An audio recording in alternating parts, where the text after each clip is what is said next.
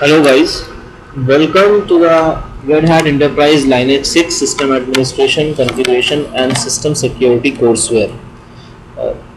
Myself this courseware just because many of the students, my juniors and my colleagues have asked me how to learn Linux and they wanted some guidelines and all. So I have decided to help them out by making this video tutorials and starting with this course where I'm going to teach them the Linux and help them in going through this Red Hat Enterprise Linux 6.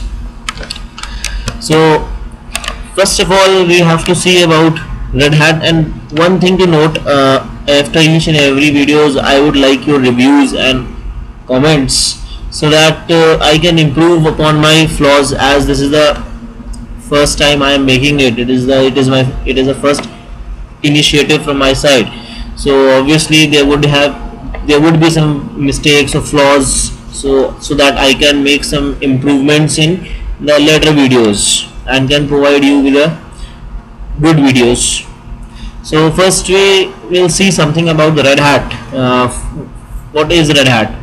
So Red Hat is basically not more than a software company. It is a software company, and it is more than a software company. It's actually the bridge between the communities that create the open source software and enterprise customers who uses it. What does it means? It means, like, as you know, Linux, Red Hat is an operating system that is open source. Open source means the source code and is publicly accessible, and anyone can make changes to it, can customize it. Means the open source community keeps on making some customizations, keeps on researching over it and creating a more efficient codes and adding features and removing certain features. So it's basically a software that is produced by the open source community, and that has been branded with the by the Red Hat. It has been tested, it has been gone through the multiple phases of testing, and then it has been introduced for the enterprise customers. So Red Hat Linux is based upon the code that is developed by the open source community, which is often first packaged through the Red Hat sponsored freely available Fedora distribution. So Fedora distribution is the freely available Red Hat distribution, and you may see Fedora project as testing project or the beta phase. What do you say? So whatever developments are made, they are first introduced into the Fedora, they are used by the people, they are tested by it, the bugs are fixed, and then it is finally introduced into the enterprise customer level product. Red Hat adds a performance enhancement intensive which are produced by the top independent software and hardware vendors. Now Red Hat introduces various courses on its products. There are so many products around of the Red Hat. If you go on their website and see the list of the projects or products, that includes Red Hat Enterprise Linux for the servers, Red Hat Enterprise Linux for IBM Power and IBM Z systems, Red Hat Enterprise Linux for desktops, and Red Hat Enterprise Linux for HPC head nodes, and many products are still out there that I haven't mentioned here. So these all are products, and Red Hat gives certifications over that products. Certifications. So now within this courseware, what I have divided into two parts. First is a basic topic coverage and second is an advanced topic coverage.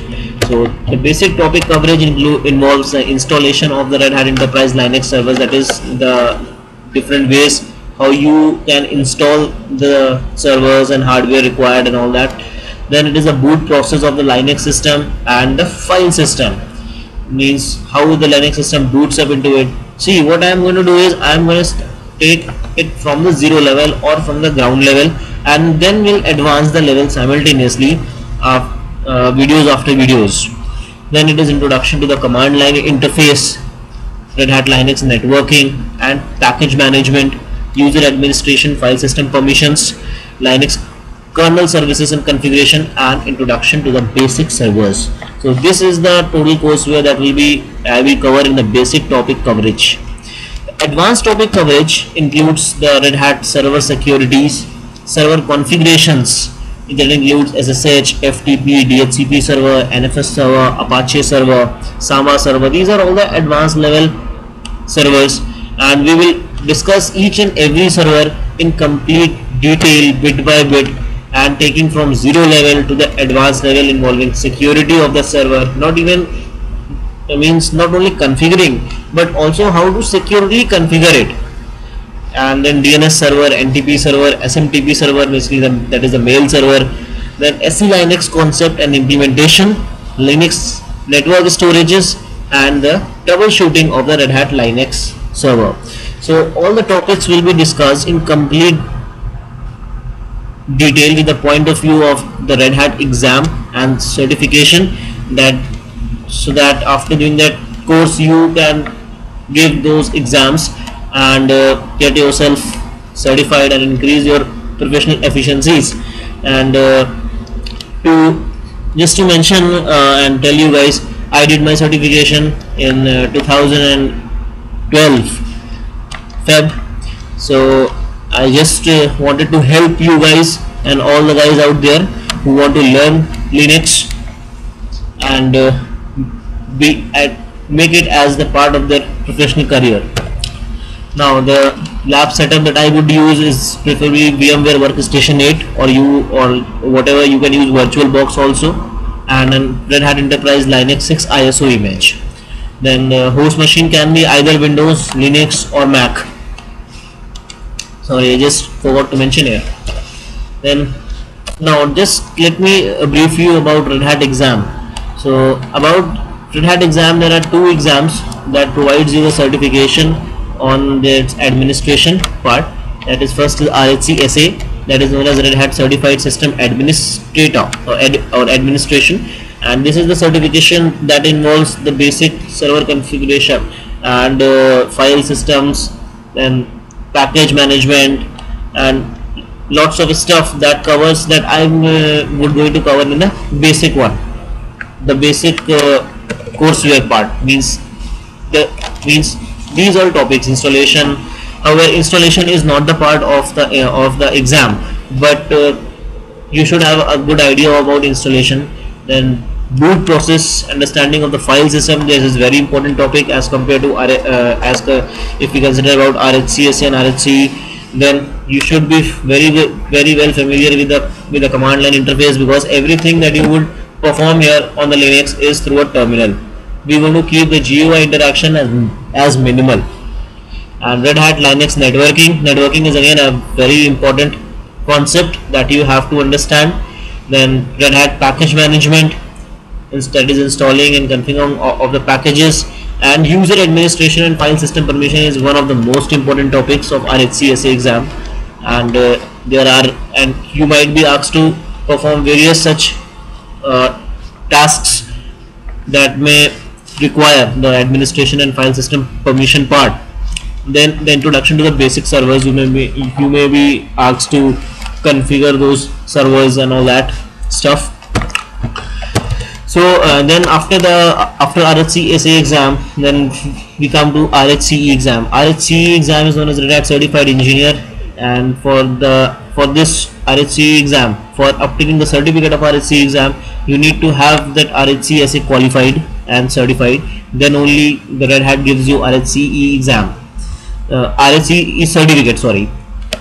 However, if it happens you do not pass or clear in RHCSA and you are cleared in RHCE exam, then Red Hat would detain your RHCE certificate and till you don't clear your RHCSA exam.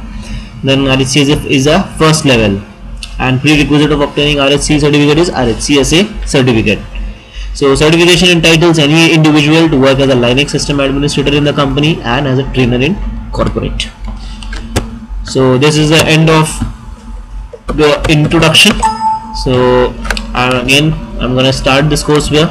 So I hope many of you guys will be profited with it.